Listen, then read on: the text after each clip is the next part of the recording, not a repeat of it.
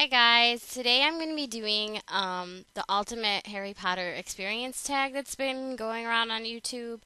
If I'm right, the first one who did it is Stars Books. I'm a huge Harry Potter fan. Unfortunately, my shelf where I have all of my Harry Potter books right now is completely covered with my sister's junk. It's like over that way on the other side. So you didn't want to see that, and I know she'll get mad if I move it. So if I ever get around to doing a bookshelf tour, you can see all of my money that I have wasted on Harry Potter books, like different versions, just because I needed to have them. Anywho, also because I'm a very negative person, I've decided to include my least favorite of a couple of these things too, because that's just how I roll. Anywho, so the first thing is favorite Harry Potter book. And, well, for the longest time, that was Prisoner of Azkaban, because that was just a really strongly plotted book, I think. And I get to meet some of my favorite characters like Professor Lupin. I loved him and I loved his class and um, the twists like with the Marauders in the past and then the whole climax at the end I thought was just brilliant, and I was 12 years old at the time, and that was what made me turn into a hardcore Harry Potter fan, because I loved the first two books, but it wasn't until I read that I'm like, oh my god, I am in love.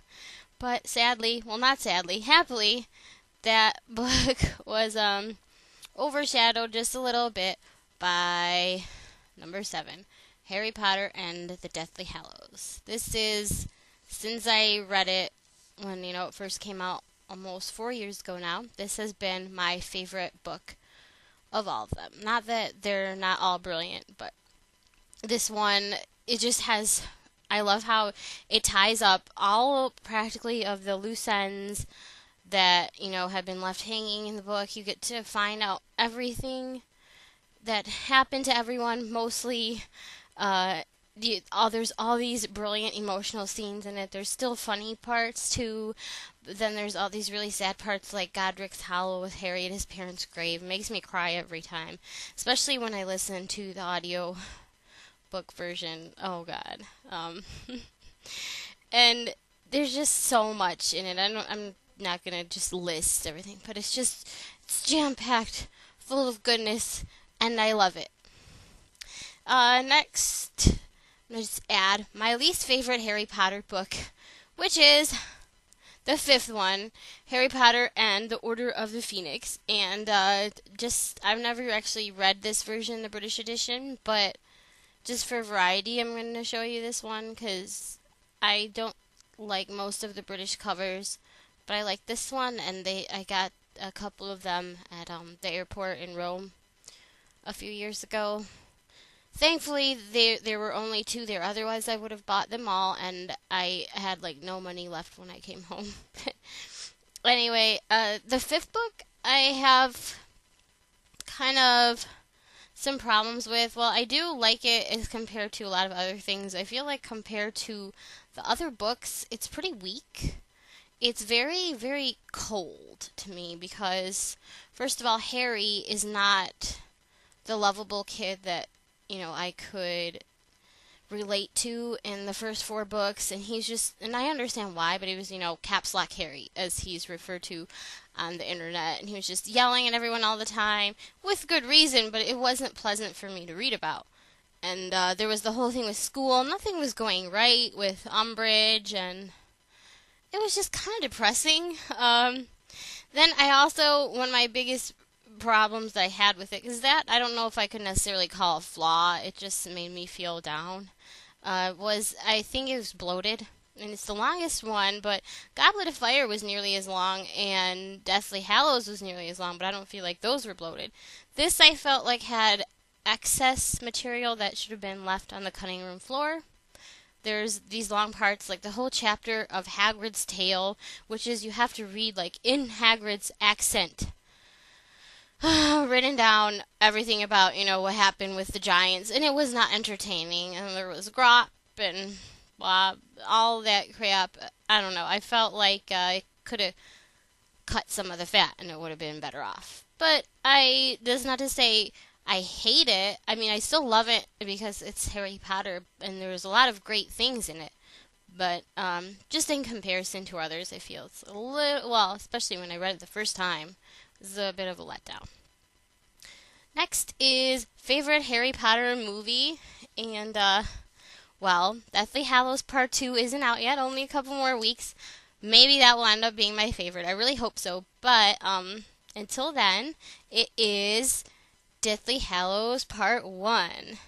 And I actually got a Blu-ray player so I could get the Blu-ray with the special features, including the maximum movie mode. This is a triple pack that has a regular DVD in it too. I'm that big of a dork, okay? I have multiple versions of all of the books, plus the audiobooks, and multiple versions of the DVDs. Money perhaps better spent elsewhere, but no, for me, that was the best thing to do, I think. I really love this movie because I liked how, splitting it up, the seventh book, in two parts, I think was a really good move because there was so much that was so important in that book, and now none of it had to be sacrificed. We could get all of the important scenes in there, which I really, really liked. The acting, especially by the trio, because it's just the three of them for most of the movie. They all really stepped up their games. They were all just top-notch. Really, really sold their characters to me.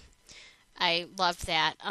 The movie, it wasn't perfect per se. I mean, what movie adaptation is perfect? But it was pretty close, and I really, really loved it. Until I saw this one, Deathly Hallows, my favorite was actually Order of the Phoenix, which you might think is weird because that's my least favorite book, but I like it because it cut out a lot of the fat from the book that I feel was excess, perhaps a little bit leaning toward too much, but I still think it worked, and the only thing that kind of brought it down for me was Emma Watson was still getting over her wacky eyebrow phase and over-enunciating, overacting phase. She wasn't as bad as in Goblet of Fire, but she still, it wasn't until Half-Blood Prince, I think, I don't know if she took an acting class or what, that she really became a natural actress. And then, of course, she and everyone else got even better in this one, which I really love. Anyway, on to my least favorite movie. And this is not to say I don't like this at all either. I don't hate it, but Harry Potter and the Chamber of Secrets.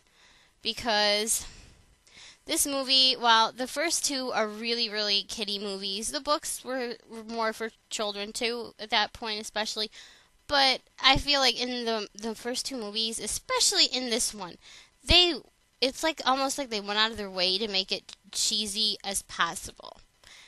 Especially the ending of Chamber of Secrets. I don't know anyone who actually likes that ending. It is by far the worst ending to any of the movies. Even though I don't like most of the endings. I feel like Steve Kloves did a lot of really cheesy ones. The first one was okay. Then the third one with the freeze frame, I didn't like either. Actually, I can't really think of any of the endings that I do like, except maybe 1, 5, and 7 were pretty good, I think, and then the others were not. This one takes the cake as being the worst and the cheesiest. When Hagrid comes back from Azkaban, and everyone in the Great Hall is automatically silenced, and then Harry has to say, "Oh, there's no Hogwarts without you, Hagrid," and okay, that in itself is bad enough, but then the whole school starts clapping. I don't know. First of all, in the books, I'm given the impression that no one besides the trio really likes Hagrid anyway, so that was just unbelievable, and it was just so over the top cheesy. I mean, come on, who are they catering to for that 5-year-old? A little bit over the top, even for the first couple of movies, I think. And for the last thing, your ultimate Harry Potter experience. Well, as a runner-up, I would have to give going to all of the midnight releases I went to, which was for nearly okay, all of the movies starting with the fourth one. I went to the midnight releases. Before that, I was too young and I had to get a ride, and so they weren't about to take me to the midnight showing. And for the books, I only went to the midnight release for the last two because, again, I was too young and my parents didn't want me to go that late at night, even though it was in summer, but whatever. Um, those would all be up there because it's just crazy being with all, other Harry Potter nerds like yourself and not feeling out of place or ridiculed for being a Harry Potter fan. And but I think the ultimate one would be the Wizarding World of Harry Potter theme park, which I got to go to back at the end of March. I went to Universal and I got to go to the Harry Potter part of the park, obviously. And oh my God, it is just so amazing. Unfortunately, I felt like it was too small because it was like jam packed. It was at capacity so many times over the 4 days that we were there that they would have to stop you going in and they would have to give you a ticket to come back at a certain time. It's pretty bad. I feel like it needs to be expanded. Right now there's only 3 rides, but they're all really good. My favorite is the Forbidden Journey, which it's a simulated roller coaster where you get to go. It's like you're on a broomstick following Harry, and you go through Hogwarts. And then there's also like creatures and stuff too, not just on the screen. And you go through across the Quidditch pitch and the forest, and it's really cool. I actually even paid $25 the first time I rode that to get a picture of us on the ride. I just wanted to remember that experience so much.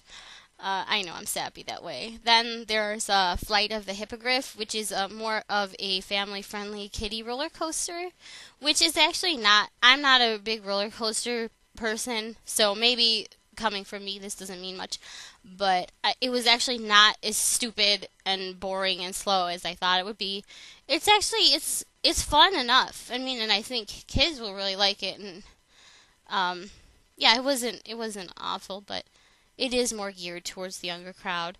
And then the last ride is the Dragon Challenge, which is there's actually 2 different tracks in that one, so it's kind of like 2 coasters in one, and that's more like a hardcore roller coaster with a red and a blue dragon. I think one is the Chinese Fireball, and I'm guessing the other one's the Hungarian Horntail. And they're both slightly different.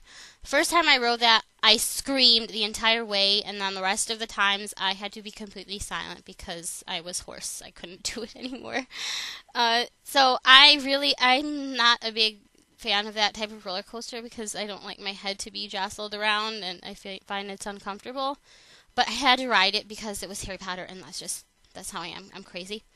And I thought it was actually really good, and yeah, I would ride it again. I mean, I've rode it multiple times already. And I also forgot to mention for the Forbidden Journey, if you're in the line, I mean, at least the group line, you get to go through, the line goes through Hogwarts, and it's like you're in the building, and the portraits talk and have conversations and stuff, and that's really cool too. They have the 3 broomsticks there to eat at, which the food is just kind of like British version of theme park food, along with its prices, but it's not bad. And butterbeer was really good too, and it was just so amazing to like feel like you're in that world and for such a short time. Too, I wish I could go back. I hope they expand the park because I definitely will go back if they do. Anywho, this was Mars Peach, one of the craziest Harry Potter fans in the world. I'm sure there's crazier people than me, but that was my version of the Harry Potter experience.